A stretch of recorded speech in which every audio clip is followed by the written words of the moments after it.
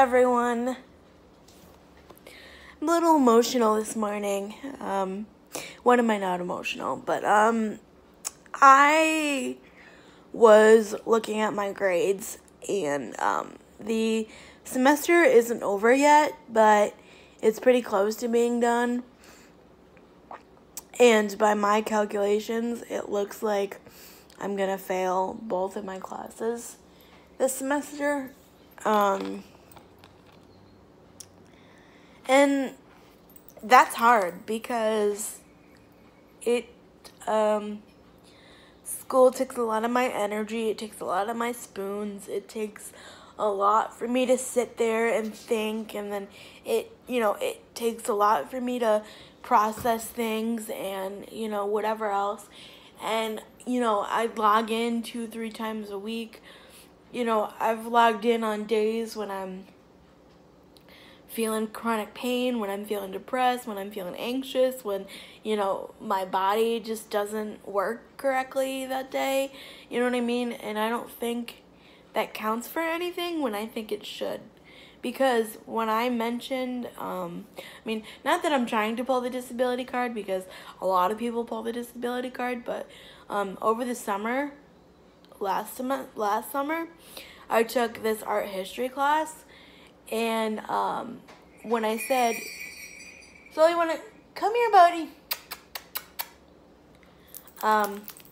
When I said that I was disabled, the teacher thought it was like really inspiring and really good that, you're trying to get your education, and you know what I mean? Higher education is not for everyone, and I literally regret going so much because honestly, I've failed more classes because of my disability. And I don't know if it's because I'm too anxious to get the work done, or if it's because hold on, I'm gonna let the dog out.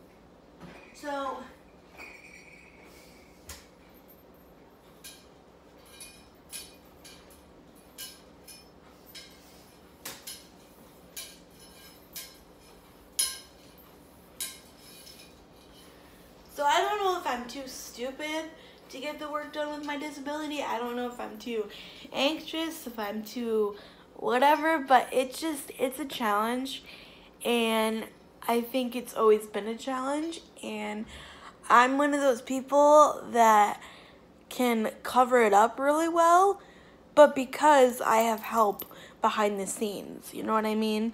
Like, I was always in mainstream normal classes, as my peers when I was in school, like public school, but then I always had help with the algebra, with the science, with the biology, with the English, with the Shakespeare, with all of that. I would have a resource period where I would go and get math homework done. I would go and get all my homework done. They would help me. They would literally sit there and help me do each problem, each question, each paragraph, each whatever I needed, anything. And you actually got graded for that class. So I actually got credit for getting help. It was like a graded study hall because it was in my IEP and stuff. But anyway, like, I just don't know what it is, but, like, I mean, like, okay, so in college, you can get accommodations if you meet with certain people and you get the papers signed. Now, I probably should have done it for online classes, but it's not the time. I can manage my time very well. I have alarms. I have my planner, which I haven't used in a while, but I have planners, notebooks, alarms, apps, everything out the wazoo. And it's not the time management, because unfortunately about all of the accommodations they can give you is extended time. Like, they're not going to sit there and have, like, a paraprofessional or a teacher literally sit there and do every question with you, which is what I need. I mean, you should see my mom, not really this semester because she's been busy with my grandma, but when I need it, she helps me. But, like, you should see semesters past, we would spend, when we were trying to get me to pass math and stuff, for the 4 times that I've taken that class, or 3 times taken the class, we would spend hours and hours and hours and hours doing homework. She would have a notebook, I would have a notebook, we would do the problem, and then we would compare notes. And then my answer would be way hella off, and then she would get the right answer, and then she would explain to me how I do it. But we went through papers, pencils, notebooks, we had everything. We had highlighters, we had, you know what I mean? Because sometimes with numbers, I can't see the number because my vision, so she would highlight the equation like crazy, and, I got special paper. But, like, basically what I need is I basically need someone to hold my hand and do the problem with me, and college doesn't give you that. Which, I mean, it's kind of sad that I've come to the realization of that now, when I'm 31 credits in, and I only need 27 left, because if it was my choice, I would leave tomorrow. But then what does that say about me? I'm a quitter. You know what I mean? I should have never started. I should have been smart like my friend Cassidy and realized that my health was not the best, and I should have taken a gap year, because then if you take gap years, you're less likely to go in for the longer that you've been out. You know what I mean? I should have done that, but no. I fell into the pressure of everyone else going, and it's not easy. You know what I mean? I literally said, and for me, the part that bothers me is it's psychology, because I know that nutrition is like science and biology and whatever. That may be hard. Fine, I don't know. I haven't done work in that class in like a week because I keep checking and nothing is posted. So that is also not my fault either.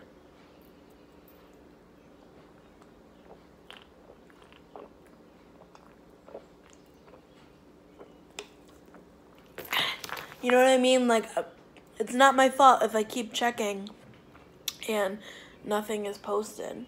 I mean, people may think it is, but it's not.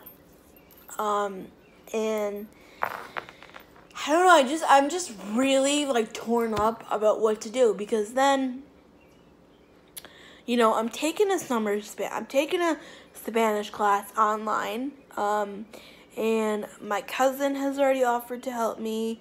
Cassidy has already offered to help me. My mom has already offered to help me. And I'm taking help from day one, because I'm not going to sit there at the 11th hour trying to pass. I'm going to start off strong, or at least consistent, But, then I'm bringing home a dog in the midst of that summer. I'll have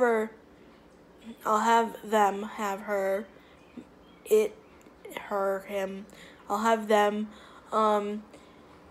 before, a few weeks before the class starts, but still I'm going to be, possibly potty training. I'm going to be possibly meeting with a trainer if she has spots open. I'm going to possibly, be needing to take her to pet-friendly places, and then depending on how she does, I'm going to take her to non-pet-friendly places, I'm going to need to take her to the car to get used to the car. I'm going to need to take her to, my friend's house to socialize with their dogs. I'm going to need to take her to, a gym to try to get her to walk on a treadmill. Days I can't walk her, or days it's raining, or God forbid we're in the hospital, she can go run on the treadmill. My friend's going to help me to train the dog how to do that. You know what I mean? Like, I'm going to be training a child. Like, I'm going to have a child, basically, because that's what this dog is going to be. You know what I mean? That's what Sully is. He needs his needs taken care of, and so does this dog. So, I mean, not that it's an excuse, but I literally told this woman in my introduction post, I said, I'm disabled. I'm raising a service dog because I knew at some point in the semester I'm getting a dog, and it looks like it's going to be when the class ends, but she doesn't know that. So I said, I'm raising a service dog for myself. I'm disabled. My grandmother has dementia. So, like, all these units about memory are very triggering to me because there's no hope for my grandmother, basically.